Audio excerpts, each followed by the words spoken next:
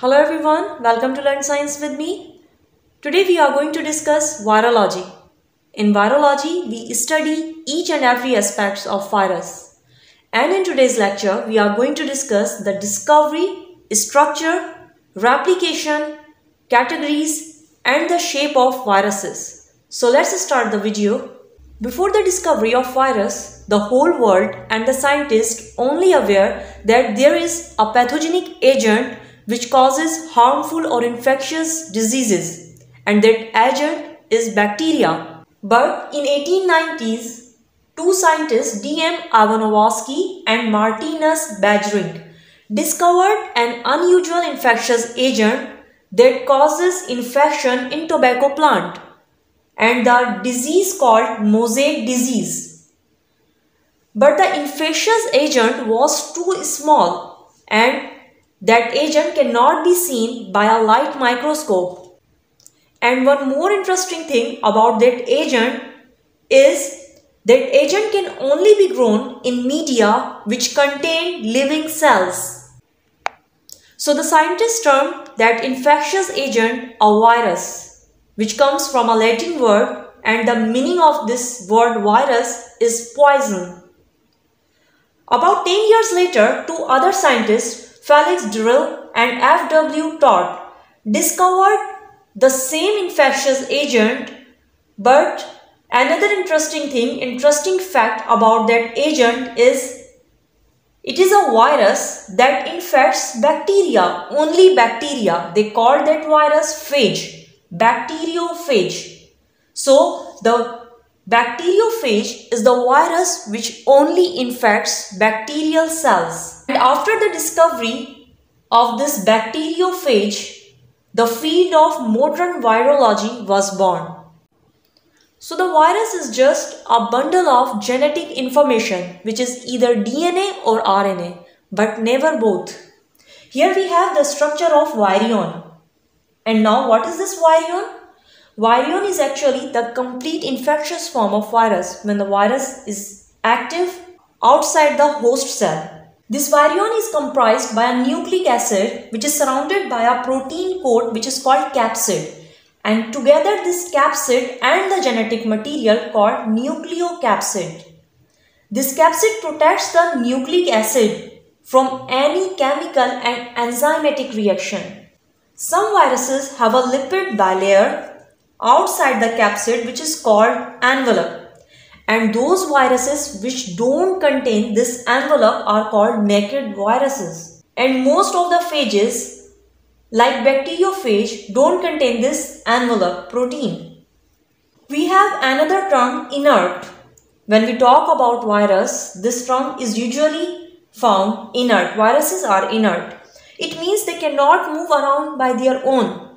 Viruses are incapable to metabolize and replicate on their own. So they are inert. They require host cell for their replication, for their metabolization, and for their survival. Most of the scientists believe that the viruses are non-living outside the host cell, outside the living cell. So they can only survive on the boundary line of living cell.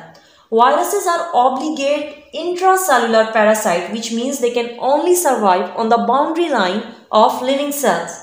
When we talk about the size of virus, these viruses are 10 nanometer in diameter, too small, and these viruses are 100 to 1000 times smaller than the cells which they infect. So the viruses are non-living without the host body, without the host cell. It requires host cell for its multiplication and metabolic activities. Here we have the normal cell, the host body, which contain Golgi apparatus, ribosomes, the nucleus which contain DNA, genetic material, and all the essential microorganelles which a cell contain. Now for its replication, virus attacks on the host cell.